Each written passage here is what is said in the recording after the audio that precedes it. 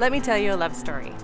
In 1884, Rosa Casorso received a note in the mail and a ticket from her husband Giovanni, who'd been gone for 3 years. She was to travel from Italy to San Francisco with their 3 little children. She arrived in San Francisco 6 weeks later, not speaking a word of English, trying to communicate to the dockhands, where am I supposed to go? The slip of paper, all it said was, Father Pandozzi, Okanagan Mission.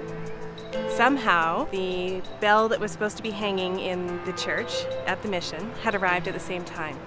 So the dockhand said to her, follow that bell. And from there, she went on to be one of the first shareholders in Kelowna Wines, which was BC's first commercial winery. Rosa Casorso is my great-great-grandmother. This packing house is very dear to my heart. This packing house was built by my great-grandfather in the 1920s. It was built as the packing house that would take care of all of the orchardists in this area.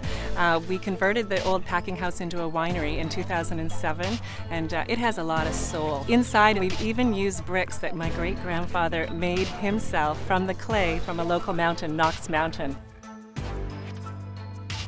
Bees aren't necessarily required for pollination here in the vineyard. However, all of our neighbors with small farms and orchards in this area certainly do rely on bee pollination. We get the benefit of the lovely honey, and so do our customers in our wine shop.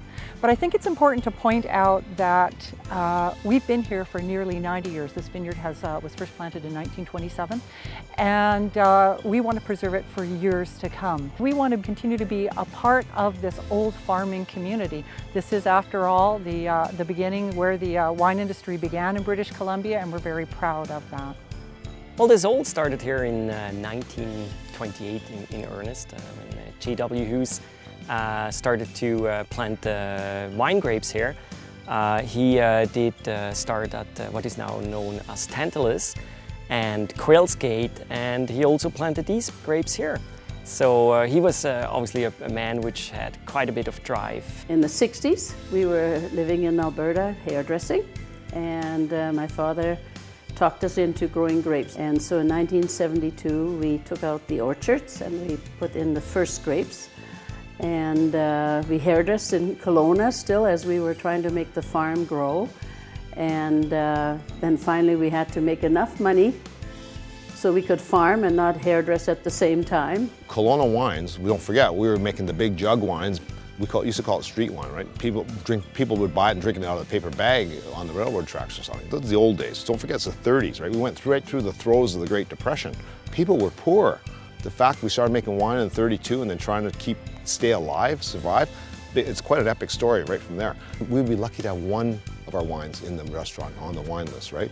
Of course, now there are restaurants that now have totally 100% British Columbia wines. Wines from Kelowna, right here on their Rod's restaurant, right there.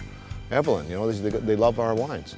And every time I see a wine of ours that's on a wine list in Kelowna or any other restaurant, I would say thank you very much, because I know what it was like before.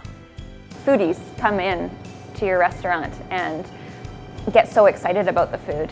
I think that there's definitely a large increase in a foodie scene and that demand in Kelowna.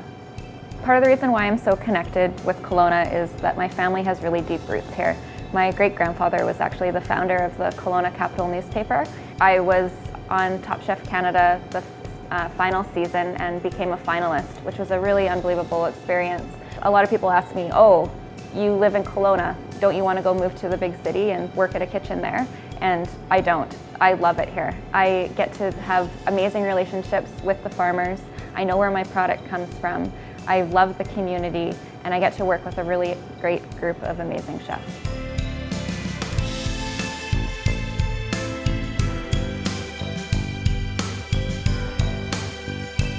There are 5 wine trails in Kelowna.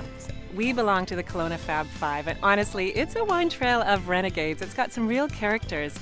So we have ourselves. We've been on the property for almost a century. We've been here for 5 generations. Historically grew apples. We've transitioned into growing grapes, and then I started the View Winery in 2007.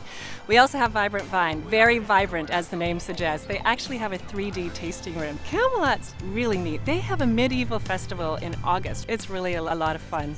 In 1976, we planted the first Pinot Gris. We are the importers of Pinot Gris into Canada.